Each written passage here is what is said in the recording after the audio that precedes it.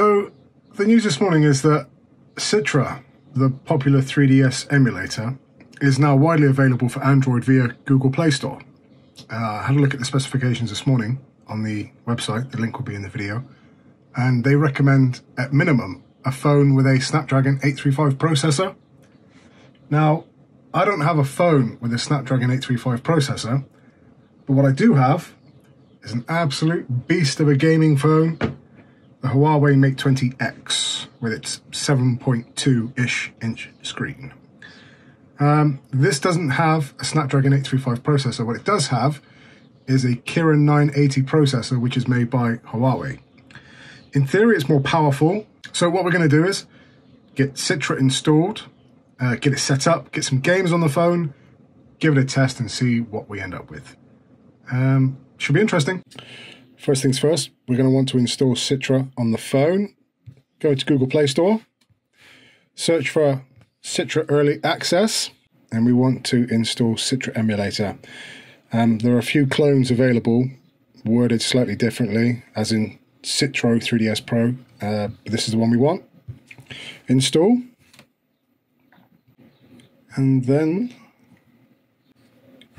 there it is, guys, on the home screen.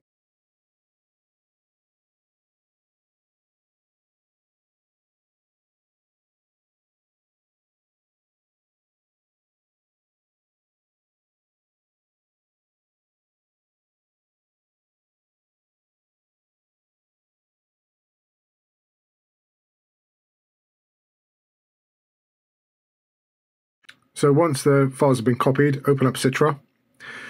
It will then take you to a directory listing where you can select where your games are stored. There are the games.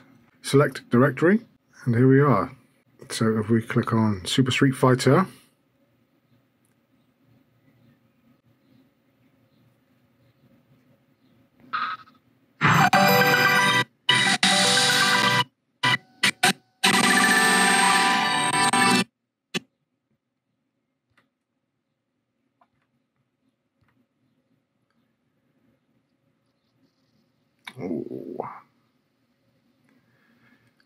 see the frames per second is currently 2 frames per second.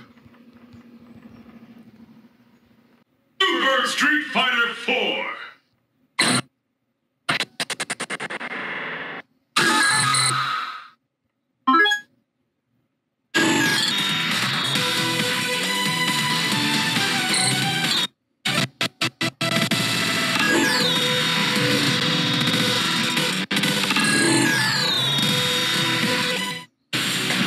Survival of the fittest.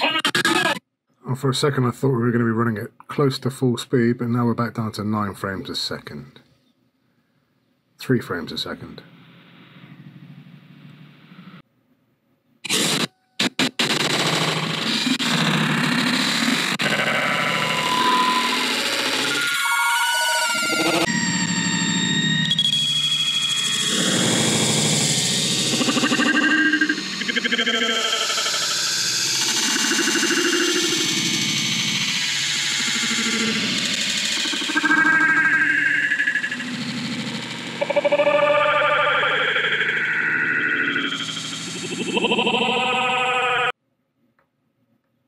Oh, okay. So, in the end, it quit itself. Let's try Super Mario Brothers 2.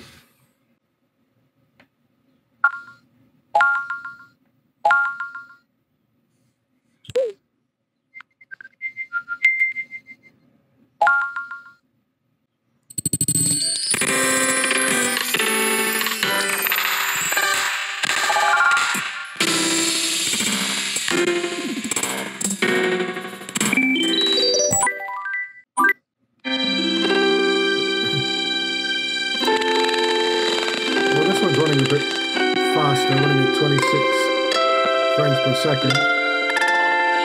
Still not playable.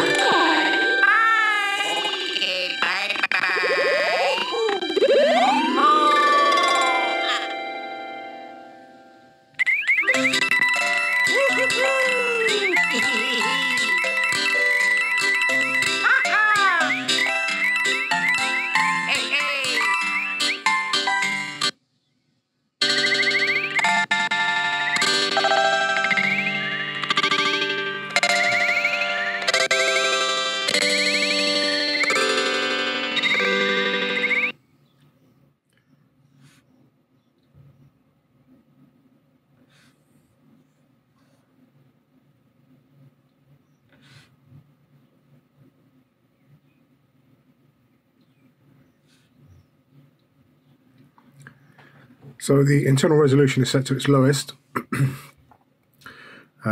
Increasing it will improve the quality of the graphics, but will have an impact on performance. Considering the performance we've got already is pretty abysmal, there's not a lot we can do there. So performance-wise, there's not a lot we can do to improve that. I think it's just a case of this emulator not being configured to support this processor. So I think it's a case of these processors just not being supported by this emulator. So unfortunately, if you're interested in playing Citra on your Android device, then probably stay away from something that hasn't got a Snapdragon 835 processor.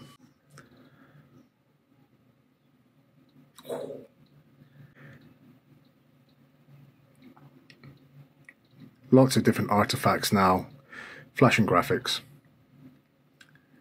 If you like what you see, guys, please like, share, subscribe, and I shall see you next time.